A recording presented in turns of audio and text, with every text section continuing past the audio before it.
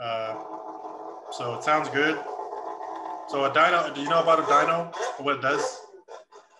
No. So it stands for like a dynamographer. Dynography. It's a power measurement tool.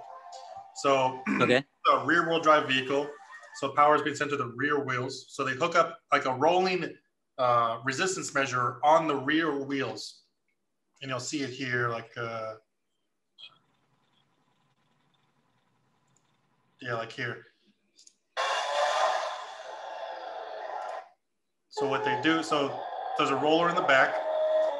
So the car's not moving, but what they're able to simulate is what the engine's going to be doing at higher speeds, and ultimately what type of power can it produce at peak performance. Mm-hmm. Other things, probably also more just as important, is the general drivability, because you can have like a crazy amount of horsepower or whatever, but if it's not like you can't start it and you can't like just go around daily traffic, that sucks. Yeah, right. Being able to like basically drive it around on this roller without actually going on the street and like, you know, having traffic laws being broken, that's what it allows you to do. So pretty cool. Then you get measurements and it tells you graphs, and you can look at, and a tuner is someone who can like modify it. You change the fuel mapping level, the timings of the motor, change so many different things to get more power or take away less, or to smooth out this graph so the power delivery is like nice and strong. Gotcha. This part right here, it says only 17 psi. That's referring to how much boost the car is producing. So this is a turbocharged vehicle, which is indicated by this gigantic turbo here. So a measurement of how much airflow is going into the motor. It's actually wrong to use boost pressure, but they use it as like a means, as a measurement tool. If you have more pressure inside the system, you can allow more air to flow through. But the proper thing to say should be like how much airflow is being. Which then equates to what?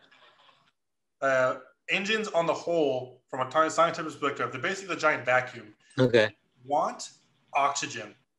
Oxygen is a required element for the combustion process. You need oxygen to make fire. How an engine works is there's a tiny explosion inside that engine. So a fire happens inside. What you need for fire, you need oxygen. So how much oxygen can you get into the engine is the determining factor of how much power you can get out of it. Okay.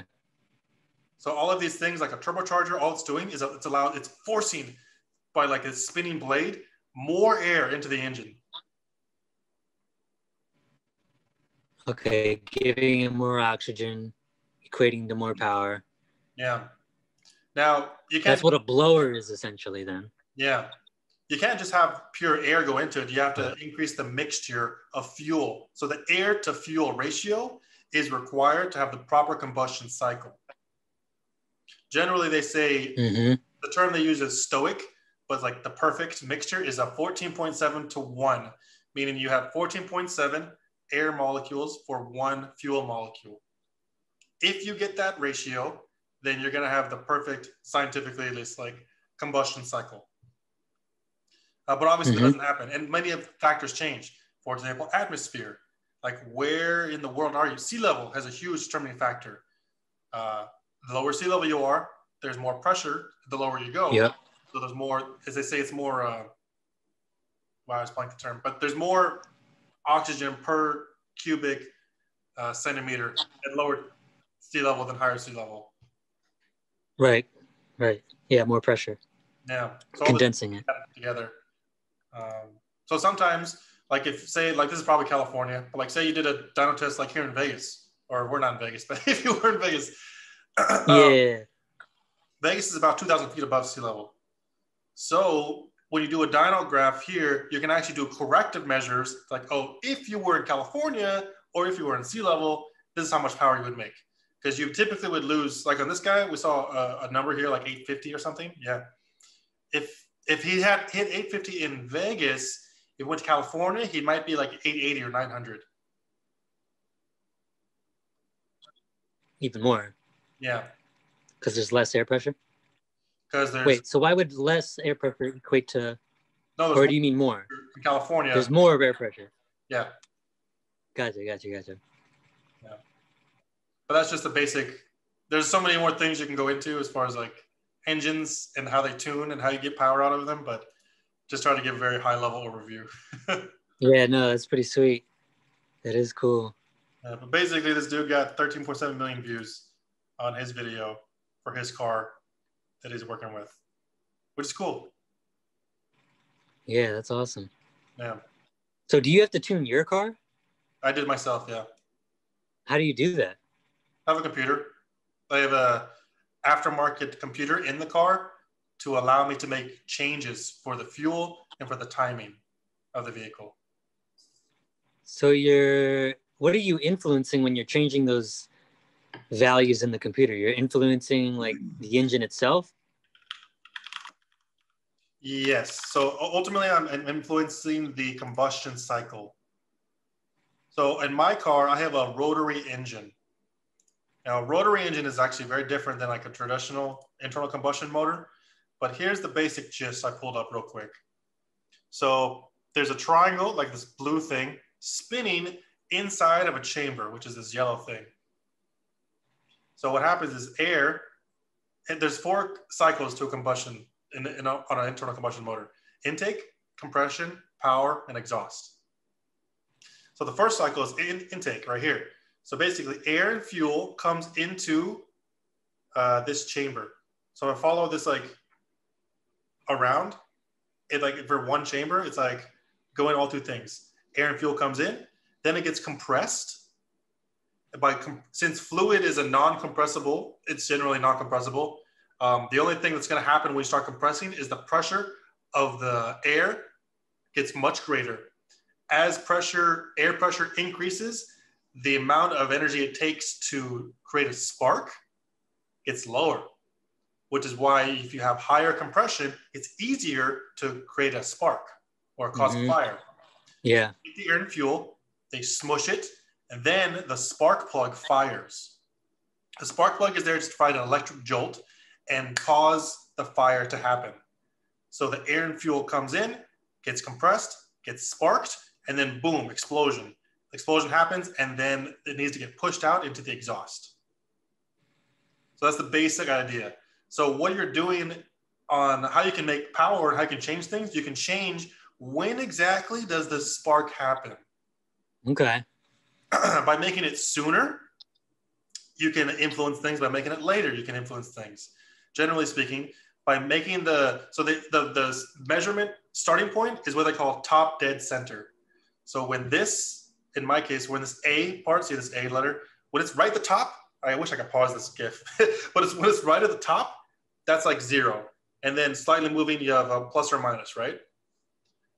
Now, by the 2 terminologies to refer to it is either making the spark plug happen before top dead center, that's referred to as advanced timing. To change the spark plug timing after top dead center, that's referred to as retard timing. So you're going plus or minus. Mm-hmm. They have different things. Generally speaking, advancing the timing can change the horsepower and torque levels, and so does retard the timing. But they have different functions and suit different needs. But there's changes that can happen there. Secondarily, you can actually change how much fuel goes into it. And this all happens like, in the millisecond range. So like computer fast, like it's throwing in fuel.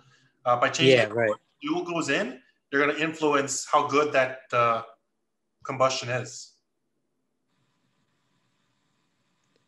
So like, I mean, if you wanted, you could fuck up your whole engine then if you just mess with all those inputs. Yep, exactly. So how do you know what the right thing is? Well, I mentioned before, we have a golden measurement called stoic, which is 14.7 to 1, right? Yeah. So that's our goal. So how would you get there? Well, number one, you need a measurement tool. So how would you measure molecules? And there's sensors and stuff to go into these things to measure the molecules of the intake and the exhaust. So they have, one of them is called like a wideband sensor. This is a tool that you would place in your exhaust to measure the ratio to air to fuel. So it gives you like a number. Mm-hmm.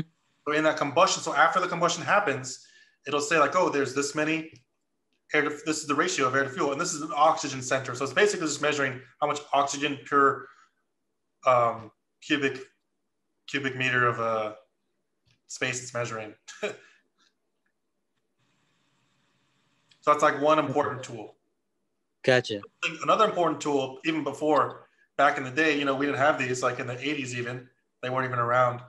You would have to measure the temperature of the exhaust.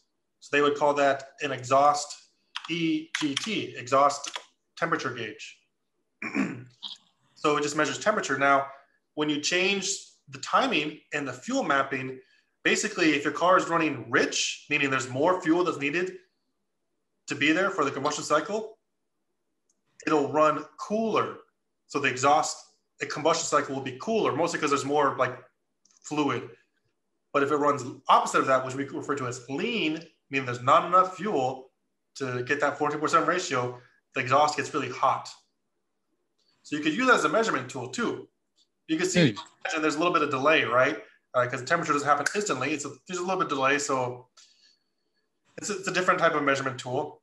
But ultimately, you should have all these like sensors to see what your ratio is and make adjustments accordingly. Now, if you look at what it might look like in real time, this is what something it might look like. I'll do this quickly. I'll look at a 3D graph. But we have a 3D graph, and you can like change each little single block to add fuel or take away fuel at a specific instance of time. Wow. You can see here we have engine speed, so like RPM. Then you go like they have manifold pressure, so how much pressure is inside the intake. And they have a bunch that they get forward. It's kind of a 5-dimensional graph, but you can change every influencing factor. Like on this one, they have RPM. They're changing it every about 250 RPM. And you would manually go by block to block and like make sure it's all good. Gee, so in a race car, this is pretty pivotal. Mm-hmm. And everything changes based upon your atmosphere, right? So wherever you go, it's all different. This has to be changed. A little bit, yeah. Jeez. So I would imagine someone like Ferrari, say, their data of this sheet, say, they've been saved for years and years and years and years for different models. It's got to be worth shit tons of money, right? Yeah. They don't allow that to be publicly known. That's all their internal thing for sure. Yeah, right. This is like crazy data. And so they're influencing that on a per RPM basis, essentially, right? Yeah. And this is a very entry level data analysis. There's so many more things involved. For example, anything that's moving fast, like the inside of an engine, one of the things that becomes interesting is a thing called like sonic wave, like vibrations. How does air move throughout a cylinder or any through a sort of vacuum? Like you have a pipe, how does air move through the pipe smoothly and fluidly? Or does it not move smoothly and fluidly? Well, that's a whole other concept too. Like Ferrari is actually probably the best in the world at it, of making sure their cars sound supreme. By doing extensive exhaust, like vibration analysis to make sure they work the way they do and sound the way they do. Wow. I'm just gonna push this. So like the style of the exhaust itself, not even has to do with inside the engine, but how it comes out of the engine is a huge influence factor. How it comes out? Yeah. Or yeah, it's not just the exhaust, but how it goes into the motor too. So in this case, you might be able to see, but there's like a bunch of red. It's all hot because it's like running. But here's like 1, 2. There's 4 pipes here, and notice that they all kind of we refer to this as equal length. So each of these pipes, like this one is the furthest away, so it goes straight. But this one, it kind of does like this weird little bend and then goes in. What that equates to is that this pipe with that little bend, the same overall length as this pipe. But it's because it's farther away, they'd accommodate that by making a little bend. Because what they're trying to do is have them all equal length so that the sonic vibrations go into the exhaust at the same time. Another example. Right, wow. You know, this one's like the furthest away, and it's just a smooth one, but this one is like closer, so it has to like do this like weird bend. See, I always wondered why they were shaped like that. Wow, okay, that answers that question. I never knew why they were shaped like that, and there are all these twisty bends and turns. And wow, okay, that's cool. What are those called again? Well, these are just called exhaust manifolds. Okay. Wow, that's cool to know. See, I didn't know. So here's like the counter example. Like this one does not have equal length exhaust. It's just like straight. Yep. But this one would have a very different sound and ultimately not be as optimal comparatively to the other ones I just showed you. Because what happens here in this case, with that exhaust, yeah. So what would happen in this case is that one vibration will come in, another one will come in, might be at the same time, and then they'll collide. And that would cause a disturbance, which would ultimately allow not the exhaust to flow efficiently. Whereas in this case, because there's like bends and tubes and stuff, like this one, it's made such that when this piston fires and the exhaust comes through, they do not collide with this one's. So each one is allowed to run independently. It's all smooth.